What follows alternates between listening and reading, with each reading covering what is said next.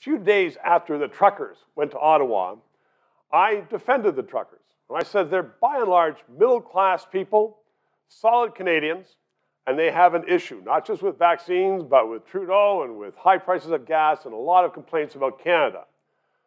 The media took me on and said, oh, you've turned into a right-winger.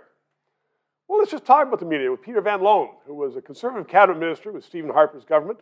He's a smart lawyer. He's a farmer. He's got all kinds of credentials. He's with me right now.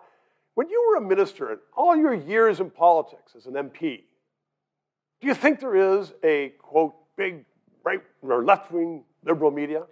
There's no doubt we have in Canada a very strong set of elite consensus opinion with academics, the media in particular, and sort of the political elite, what some people call that Laurentian consensus. That Montreal-Toronto thing. The big thinkers things. And I think that's a very real problem because I think in a free society, things work best when there is diversity of thought and diversity of opinion.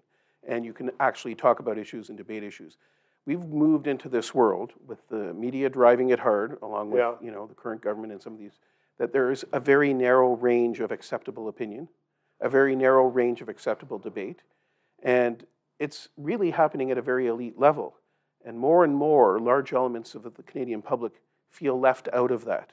But it's also in the reporting, because in the reporting of the truckers, a lot of media would go and say, there is a Nazi flag. And I know there was maybe one, maybe two there out of tens of thousands of people. So if you're just seeing the news, you think that they're all a bunch of tugboats. Well, the thing is, the media worked very hard along with the Liberals and others to pre-position what was happening. That's not right. The Toronto debate, the Toronto protests were interesting because, you had reports that people weren't supposed to wear their hospital garments that worked in the hospitals because what's the implication? They're going to be violently attacked. No evidence for that, but that's what they were suggesting. So everybody starts thinking, oh, these are terrible, horrible people that are coming to express their views.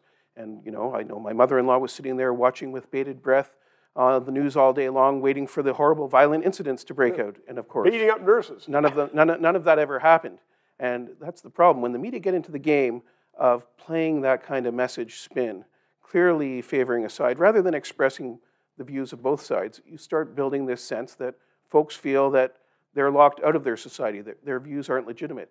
And I think there's a very important role for the media to play in letting a wide range of views be heard. And you know what? It's a legitimate perspective. If the medical officer of health for Canada has acknowledged that, guess what? Getting a vaccine doesn't keep you from getting COVID, doesn't keep you from spreading it, then 90% of people are vaccinated now. Does it really make any more sense to have these mandates? The mandate for truckers going across the border, all these mandates were really just driven to get more people to get the vaccine. They've acknowledged that it doesn't have that benefit of not spreading it. So there is a debate to be had there among reasonable people, but folks don't let you go there, and you get canceled if you do. Thanks for coming on and being part of the debate. Peter Van Loan. Thank you. As you can tell from what you just heard and saw, there are a lot of issues that have to be decided in Canada, and we need independent analysis of them. So, help us stay on the air. Subscribe, tell your friends, PayPal, and thanks for watching.